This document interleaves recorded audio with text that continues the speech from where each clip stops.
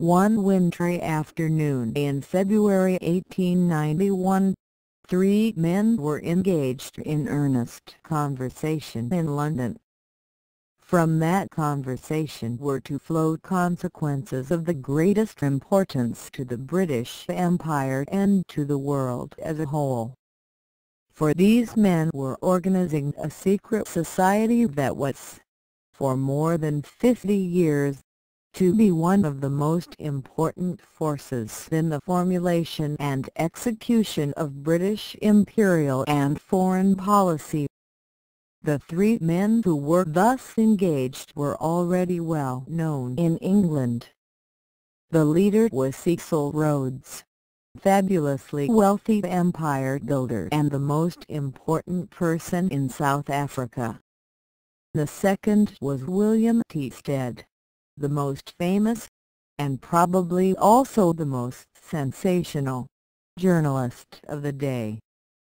The third was Reginald Balliol Brett, later known as Lord Esher, friend and confidant of Queen Victoria, and later to be the most influential advisor of King Edward VI and King George V. The details of this important conversation will be examined later. At present we need only point out that the three drew up the plan of organization for their secret society and a list of original members. The plan of organization provided for an inner circle, to be known as the Society of the Elect, and an outer circle, to be known as the Association of Helpers. Within the Society of the Elect, the real power was to be exercised by the leader, and a junta of three. The leader was to be Rhodes, and the junta was to be Stead, Brett, and Alfred Milner. In accordance with this decision, Milner was added to the society by Stead shortly after the meeting we have described. The creation of this secret society was not a matter of a moment. As we shall see, Rhodes had been planning for this event for more than 17 years. Stead had been introduced to the plan on April 4, 1889, and Brett had been told of it on February 3, 1890. Nor was the society thus funded an ephemeral thing, for, in modified form, it exists to this day. From 1891 to 1902, it was known to only a score of persons. During this period, Rhodes was leader, and Stead was the most influential member. From 1902 to 1925, Milner was leader, while Philip Kerr, Lord Lothian and Lionel Curtis were probably the most important members. From 1925 to 1940, Kerr was leader, and since his death in 1940 this role has probably been played by Robert Henry Brand, now Lord Brand. During this period of almost 60 years, this society has been called by various names. During the first decade or so it was called the Secret Society of Cecil Rhodes or the Dream of Cecil Rhodes. In the second and third decades of its existence it was known as Milner's Kindergarten 1901 to 1910 and as the Round Table Group 1910-1920. Since 1920 it has been called by various names, depending on which phase of its activities was being examined. It has been called the Times Crowd, the Rhodes Crowd, the Chatham House Crowd, the All Souls Group, and the Clifton Set. All of these terms were more or less inadequate, because they focus attention on only part of the society or on only one of its activities.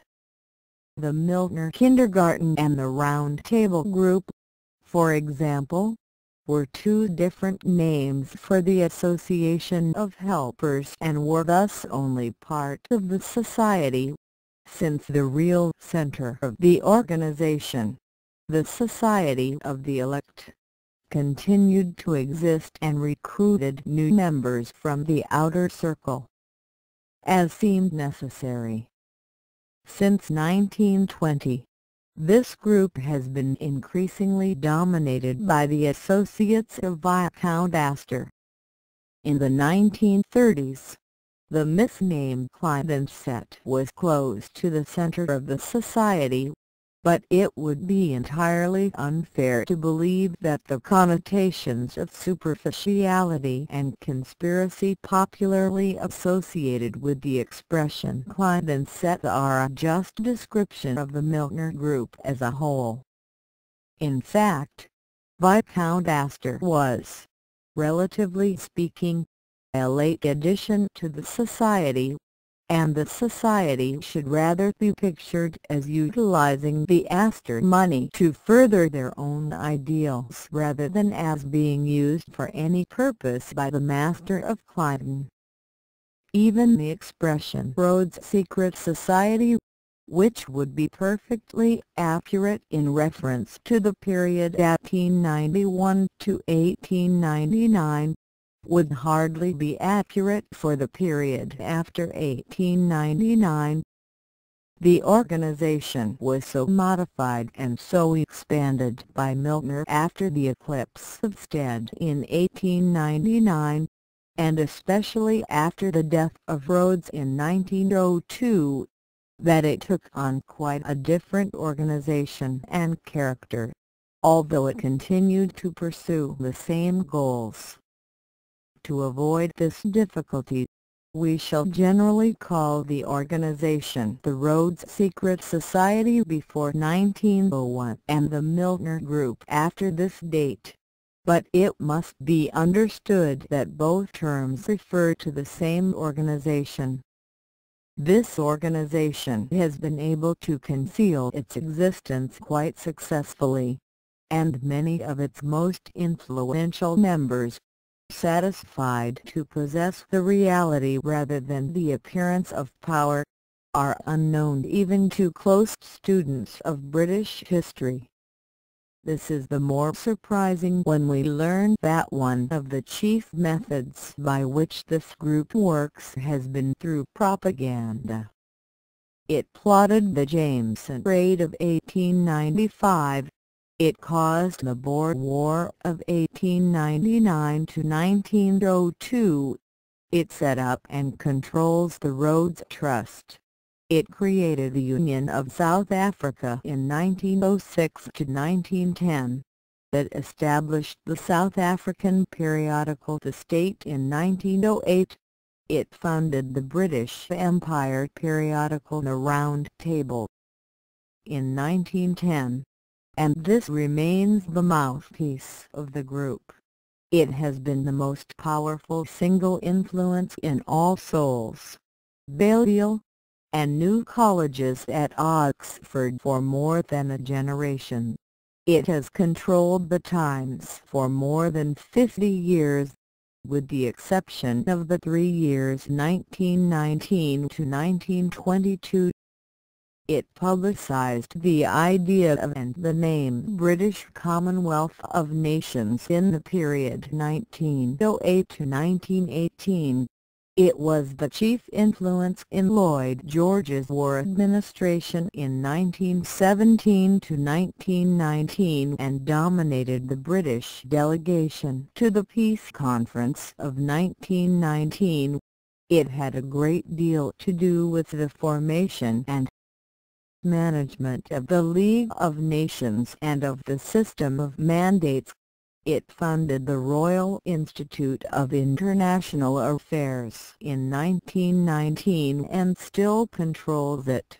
It was one of the chief influences on British policy toward Ireland, Palestine, and India in the period 1917 to 1945.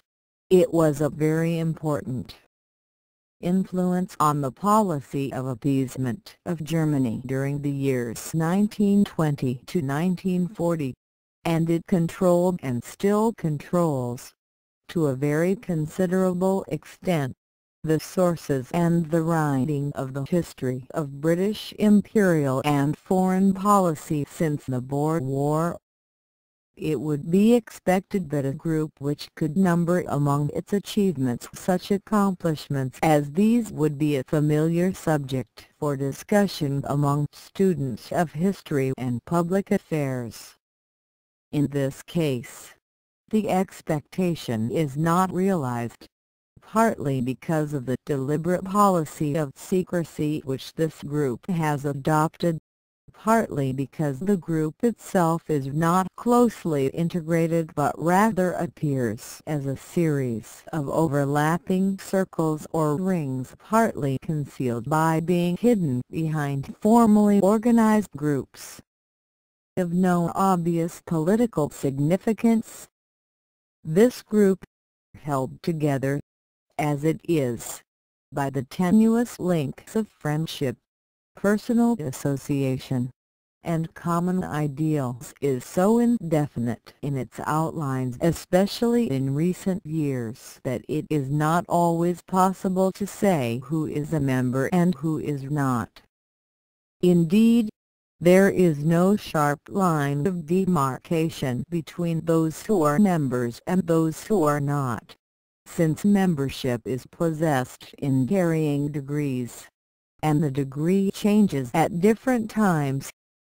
Sir Alfred Zimmern, for example, while always close to the group, was in its inner circle only for a brief period in 1910 to 1922, thereafter slowly drifting away into the outer orbits of the group. Lord Halifax, on the other hand, while close to it from 1903, did not really become a member until after 1920.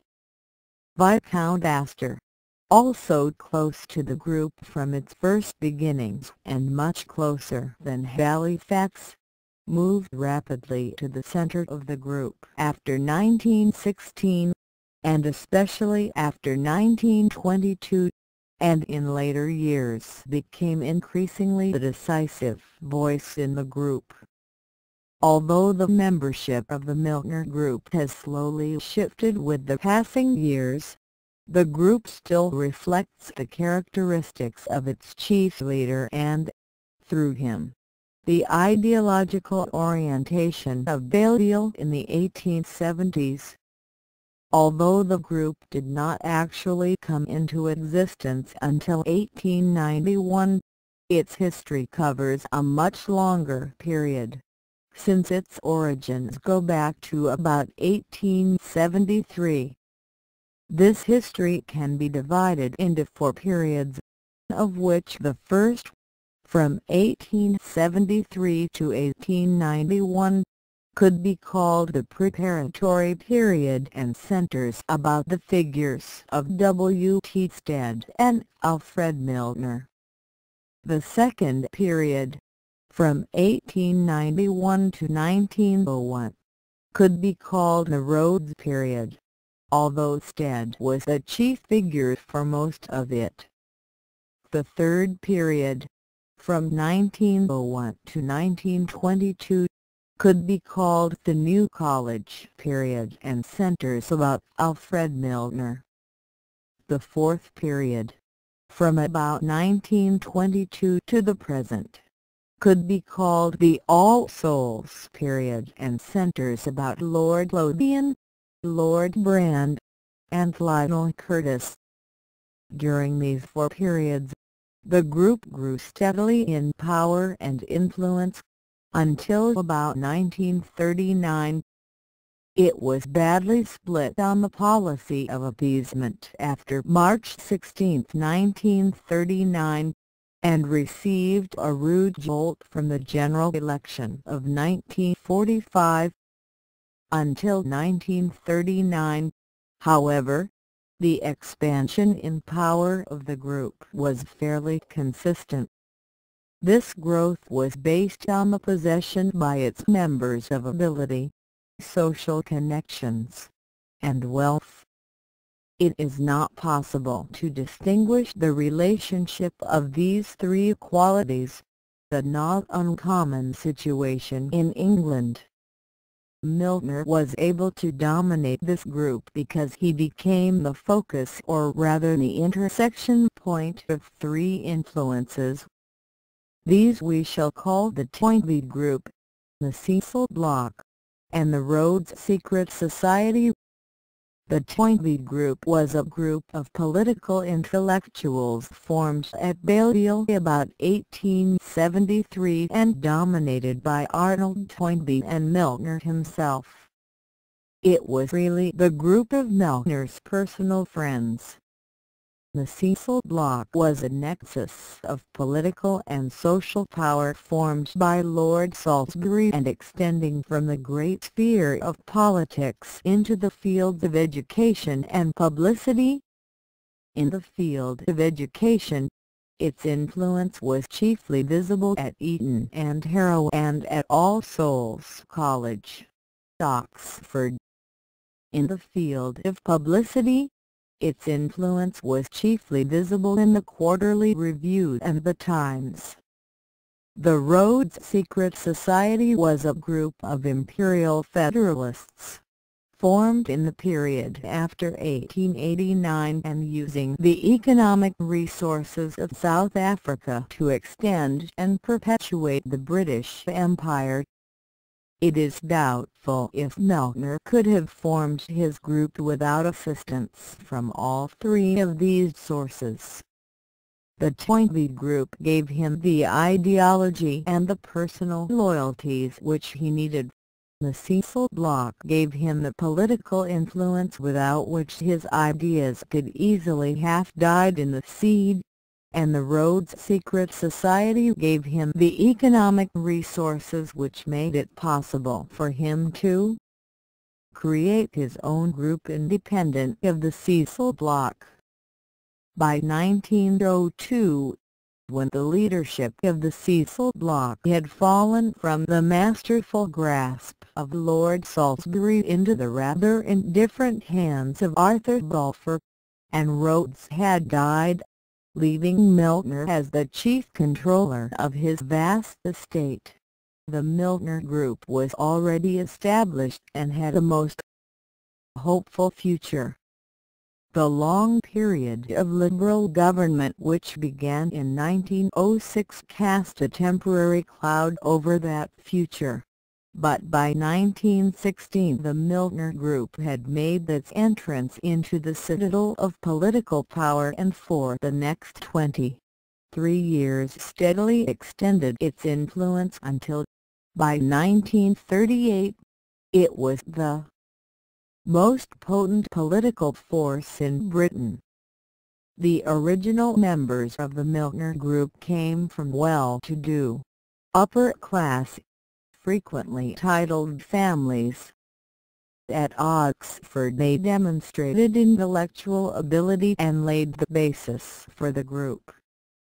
In later years they added to their titles and financial resources, obtaining these partly by inheritance and partly by ability to tap new sources of titles and money.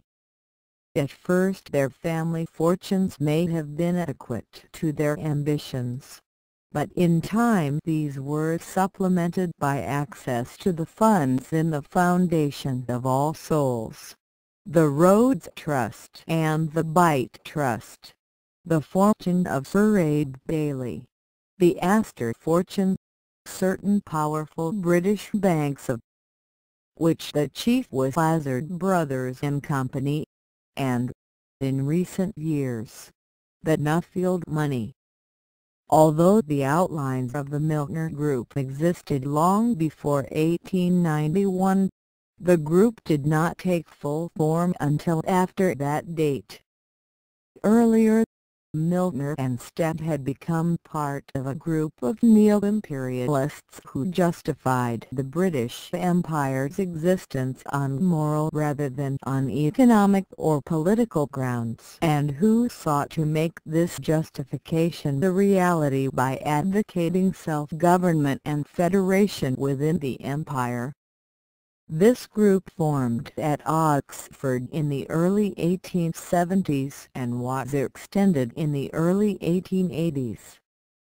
At Balliol it included Milner, Arnold Toynbee, Thomas Raleigh, Michael Glazebrook, Philip Lyttelton Gell, and George R. Parkin.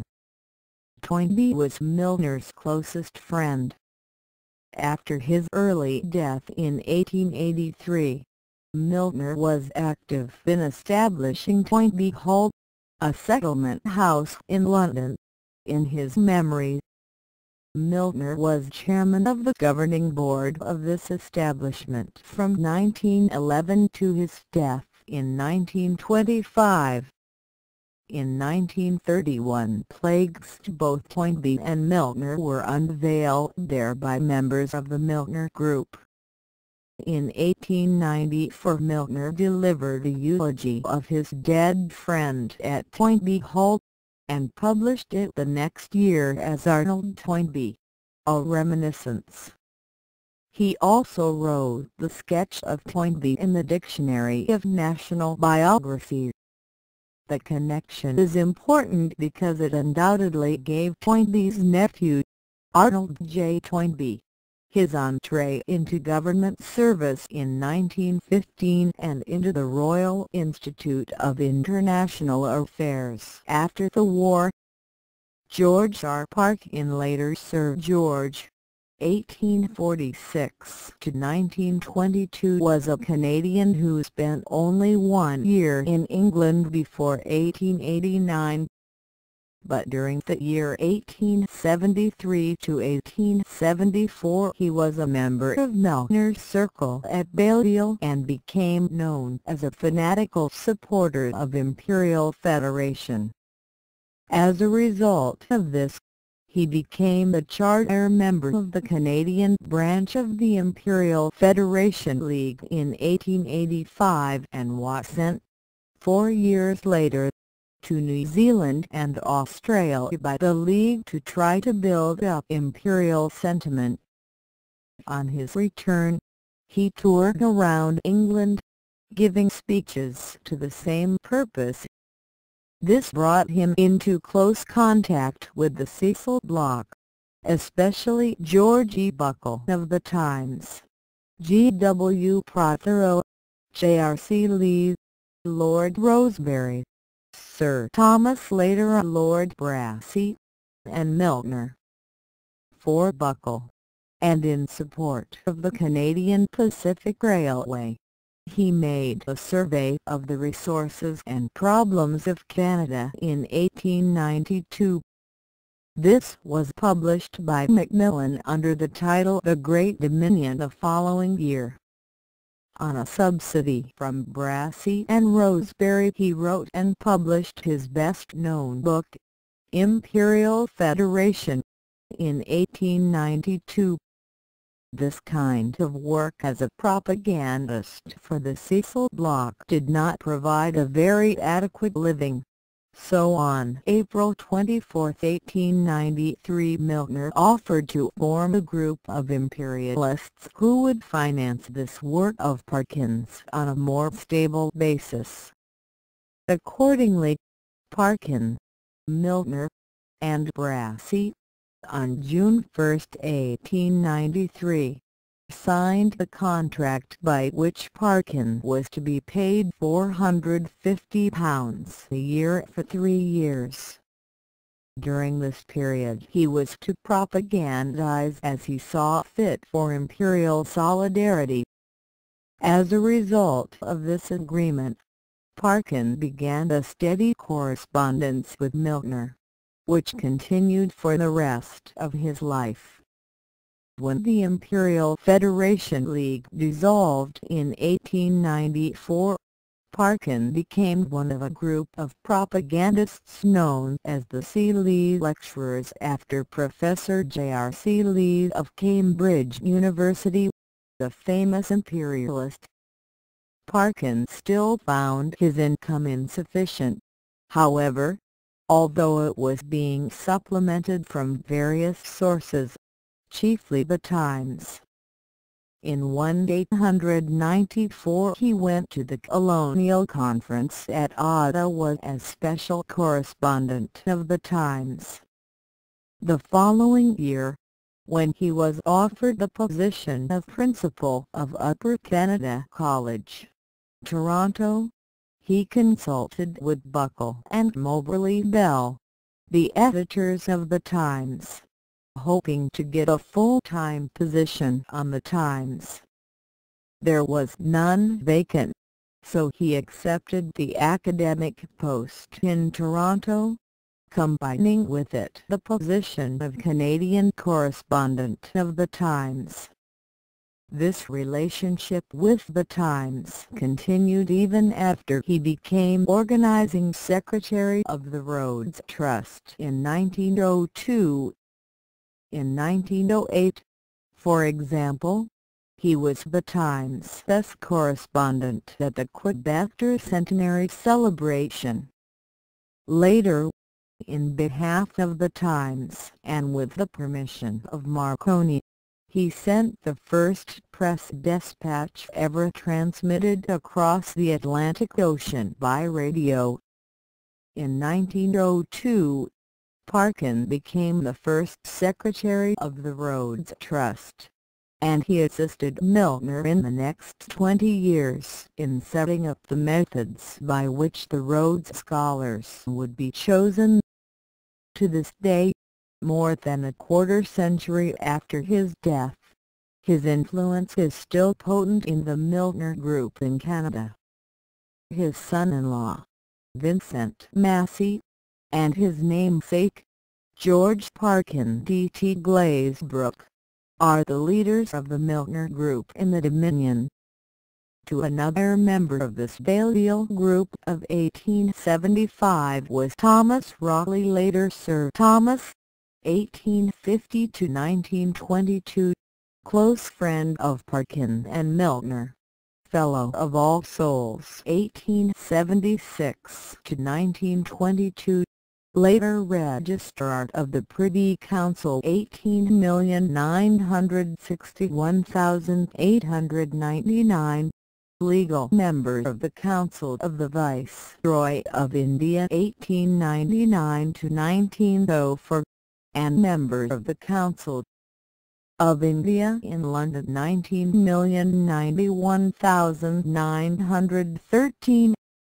Raleigh's friendship with Milner was not based only on association at Balliol, for he had lived in Milner's house in Tübingen, Germany, when they were both studying there before 1868. Another student, who stayed only briefly at Balliol but remained as Milner's intimate friend for the rest of his life, was Philip Lyttelton Gell 1852–1926. Gell was a close friend of Milner's mother's family and had been with Milner at King's College, London, before they both came up to Balliol. In fact, it is extremely likely that it was because of Gell, 2 years his senior, that Milner transferred to Balliol from London. Gell was made first chairman of Toynbee Hall by Milner when it was opened in 1884, and held that post for 12 years. He was still chairman of it when Milner delivered his eulogy of Toynbee there in 1894. In 1899 Milner made Gell the director of the British South Africa Company, a position he held for 26 years, 3 of them as president. Another intimate friend, with whom Milner spent most of his college vacations, was Michael Glazebrook (1853–1926). Glazebrook was the heir of Toynbee in the religious field, as Milner was in the political field. He became headmaster of Clifton College 1891–1905 and canon of Ely 1905–1926, and frequently got into conflict with his ecclesiastical superiors because of his liberal views. This occurred in its most acute form after his publication of The Faith of a Modern Churchman in 1918. His younger brother, Arthur James Glazebrook, was the founder and chief leader of the Canadian branch of the Milner Group until succeeded by Massey about 1935. While Milner was at Balliol, Cecil Rhodes was at Oriel, George E. Buckle was at New College, and A. T. Edgerton was at Corpus. It is not clear if Milner knew these young men at the time, but all three played roles in the Milner Group later. Among his contemporaries at Balliol itself, we should list 9 names, 6 of whom were later Fellows of All Souls: H. H. Asquith, St. John Broderick, Charles Firth, W. P. Kerr, Charles Lucas, Robert Mowbray, Roland E. Prothero, A. L. Smith, and Charles A. Whitmore. 6 of these later received titles from a grateful government, and all of them enter into any history of the Milner Group. The Milners' own little circle at Balliol, the dominant position was held by Toynbee. In spite of his early death in 1883, Toynbee's ideas and outlook continue to influence the Milner Group to the present day. As Milner said in 1894, "There are many men now active in public life, and some whose best work is probably yet to come, who are simply working out ideas inspired by him." As to Toynbee's influence on Milner himself, the latter, speaking of his first meeting with Toynbee in 1873, said 21 years later, "I feel at once under his spell and have always remained under it."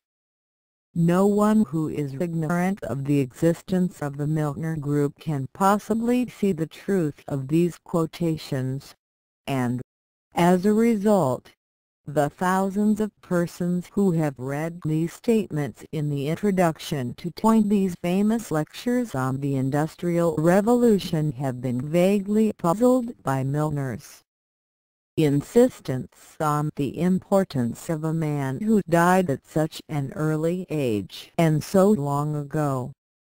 Most readers have merely dismissed the statements as sentimentality inspired by personal attachment, although it should be clear that Alfred Milner was about the last person in the world to display sentimentality or even sentiment. Among the ideas of Toynbee which influenced the Milner crew we should mention 3. A conviction that the history of the British Empire represents the unfolding of a great moral idea, the idea of freedom, and that the unity of the empire could best be preserved by the cement of this idea. B. A conviction that the first call on the attention of any man should be a sense of duty and obligation to serve the state, and C. A feeling of the necessity to do social service work, especially educational work among the working classes of English society. 3. These ideas were accepted by most of the men whose names we have already mentioned and became dominant principles of the Milner Group later. Toynbee can also be regarded as the founder of the method used by the group later, especially in the Round Table groups and in the Royal Institute of International Affairs. As described by Benjamin Jowett, Master of Balliol, in his preface to the 1884 edition of Toynbee's Lectures on the Industrial Revolution, this method was as follows. He would gather his friends around him. They would form an organization. They would work on quietly for a time, some at Oxford, some in London. They would prepare themselves in different parts of the subject until they were ready to strike in public. In a prefatory note to this same edition, Toynbee's widow wrote, "The whole has been revised by the friend who shared my husband's entire intellectual life, Mr. Alfred Milner, without whose help the volume would have been far more imperfect than it is, but whose friendship was too close and tender to allow now of a word of thanks." After Milner published his reminiscence of Arnold Toynbee, it was reprinted in subsequent editions of the Industrial Revolution as a memoir, replacing Jowett's. After leaving Oxford in 1877, Milner studied law for several years but continued to remain in close contact with his friends, through a club organized by Toynbee. This group, which met at the Temple in London as well as at Oxford, worked closely with the famous social reformer and curate of St. Jude's, Whitechapel, Samuel A. Barnett. The group lectured to working-class audiences in Whitechapel, Milner giving a course of speeches on the state and the duties of rulers in 1880 and another on socialism in 1882. The latter series was published in the National Review in 1931 by Lady Milner. In this group of Toynbees was Albert Grey, later Earl Grey, 1851 to 1917, who became an ardent advocate of imperial federation. Later a loyal supporter of Milner's. As we shall see, he remained a member of the Milner group until his death. Another member of the group, Ernest P. Muller, had been at King's College, London, with Milner and Gell, and at New College while Milner was at Balliol. A close friend of Milner's, he became a journalist, was with Milner in South Africa during the Boer War, and wrote a valuable work on this experience called Lord Milner in South Africa 1903. Milner reciprocated by writing his sketch in the Dictionary of National Biography when he died in 1910. At the end of 1881 Milner determined to abandon the law and devote himself to work of more social benefit. On December 16 he wrote in his diary, "One cannot have everything. I am a poor man and must choose between public usefulness and private happiness. I choose the former, or rather, I choose to strive for it." For the opportunity to carry out this purpose came to him through his social work with Barnett, for it was by this connection that he met George J. later Lord Goschen, Member of Parliament and Director of the Bank of England, who in the space of 3 years 1880 to 1883 refused the posts of Viceroy of India, Secretary of State for War, and Speaker of the House of Commons.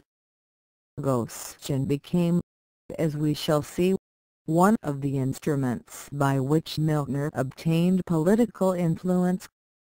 For 1 year 1884 to 1885 Milner served as Gostion's private secretary, leaving the post only because he stood for Parliament himself in 1885. It was probably as a result of Gostion's influence that Milner entered journalism, beginning to write for the Pall Mall Gazette in 1881.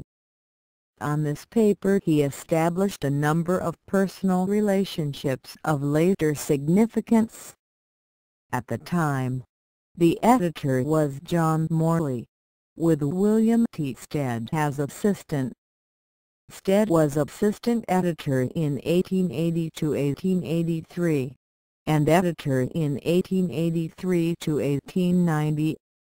In the last year, he founded the Review of Reviews, an ardent imperialist, at the same time that he was a violent reformer in domestic matters. He was one of the strongest champions in England of Cecil Rhodes. He introduced Albert Gray to Rhodes and, as a result, Gray became one of the original directors of the British South Africa Company when it was established by royal charter in 1889. Gray became administrator of Rhodesia when Dr. Jameson was forced to resign from that post in 1896 as an aftermath of his famous raid into the Transvaal. He was Governor-General of Canada in 1904 to 191 and unveiled the Rhodes Memorial in South Africa in 1912. The Liberal member of the House of Commons from 1880 to 1886. He was defeated as a Unionist in the latter year. In 1894 he entered the House of Lords as the 4th Earl Grey, having inherited the title and 17,600 acres from an uncle. Throughout this period he was close to Milner and later was very useful in providing practical experience for various members of the Milner Group. His son, the future 5th Earl Grey, married the daughter of the 2nd Earl of Selborne, a member of the Milner Group. During the period in which Milner was working with the Pall Mall Gazette he became associated with 3 persons of some importance later. One of these was Edward T. Cook, later Sir Edward, 1857 to 1919. Who became a member of the Toynbee Milner Circle in 1879 while still an undergraduate at New College. Milner had become a Fellow of New College in 1878 and held the appointment until he was elected Chancellor of the University in 1925. With Edward Cook he began a practice which he was to repeat many times in his life later. That is, as Fellow of New College, he became familiar with undergraduates whom he later placed in positions of opportunity and responsibility to test their abilities. Cook was made Secretary of the London Society for the Extension of University Teaching 1882 and invited to contribute to the Pall Mall Gazette. He succeeded Milner as assistant editor to Stead in 1885 and succeeded Stead as editor in 1890. He resigned as editor in 1892, when Waldorf Astor bought the Gazette, and founded the New Westminster Gazette, of which he was editor for 3 years 1893–1896. Subsequently editor of the Daily News for 5 years 1896 to 1901. He lost this post because of the proprietor's objections to his unqualified support of Rhodes, Milner, and the Boer War. During the rest of his life 1901 to 1919 he was leader writer for the Daily Chronicle, edited Ruskin's works in 38 volumes, wrote the standard biography of Ruskin and a life of John Delane, the great editor of the Times. Also associated with Milner in this period was Edmund Garrett (1865–1907), who was Stebb's and Cook's assistant on the Pall Mall Gazette for several years 1887 to 1892 and went with Cook to the Westminster Gazette 1893 to 1895. In 1889 he was sent by Stebb to South Africa for his health and became a great friend of Cecil Rhodes. He wrote a series of articles for the Gazette, which were published in book form in 1891 as In Africanderland and the Land of Ophir. He returned to South Africa in 1895 as editor of the Cape Times, the most important English-language paper in South Africa. Both as editor 1895 to 1900 and later as a member of the Cape Parliament 1898 to 1902, he strongly supported Rhodes and Milner and warmly advocated the union of all South Africa. His health broke down completely in 1900, but he wrote a character analysis of Rhodes for the Contemporary Review June 1902 and a chapter called Rhodes and Milner for the Empire and the Century 1905.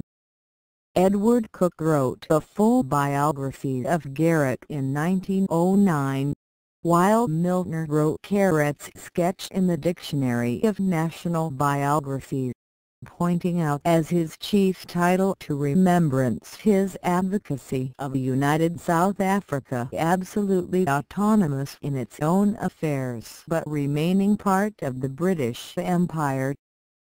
During the period in which he was assistant editor of the Gazette, Milner had as roommate Henry Birchie Knowth, later Sir Henry, 1853 to 1937.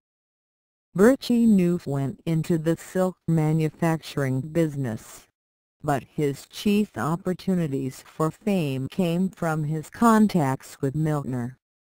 In 1903 he was made Special British Trade Commissioner to South Africa. In 1906 a member of the Royal Commission on Shipping Rings, a controversial South African subject. In 1905 the director of the British South Africa Company, president in 1925, and in 1920 the trustee of the Bight Fund. During the First World War, he was a member of various governmental committees concerned with subjects in which Milner was especially interested. He was chairman of the Board of Trade's Committee on Textiles after the war, chairman of the Royal Commission of Paper, chairman of the Committee on Cotton Growing in the Empire, and chairman of the Advisory Council to the Ministry of Reconstruction. In 1885, as a result of his contact with such famous liberals as Costin, Morley, and Stead, and at the direct invitation of Michael Glazebrook, Milner stood for Parliament but was defeated. In the following year he supported the Unionists in the critical election on Home Rule for Ireland and acted as head of the Literature Committee of the new party. Gostin made him his private secretary when he became Chancellor of the Exchequer in Lord Salisbury's government in 1887. The two men were similar in many ways. Both had been educated in Germany, and both had mathematical minds. It was Gostin's influence which gave Milner the opportunity to form the Milner Group, because it was Gostion who introduced him to the Cecil block. While Milner was Gostion's private secretary, his parliamentary private secretary was Sir Robert Mowbray, an older contemporary of Milner's at Balliol and a Fellow of All Souls for 4 to 6 years 1873 to 1919. As a result of Gostion's influence, Milner was appointed successively Under Secretary of Finance in Egypt 1887 to 1892, Chairman of the Board of Inland Revenue 1892 to 1897, and High Commissioner to South Africa 1897 to 1905. With the last position he combined several other posts, notably Governor of the Cape of Good Hope 1897 to 1901 and Governor of the Transvaal and the Orange River Colony 1901 to 1905.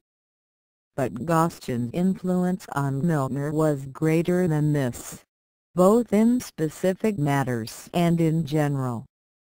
Specifically, as Chancellor of Oxford University in succession to Lord Salisbury 1903 to 1907 and as an intimate friend of the Warden of All Souls, Sir William Hanson, Gostion became one of the instruments by which the Milner crew merged with All Souls.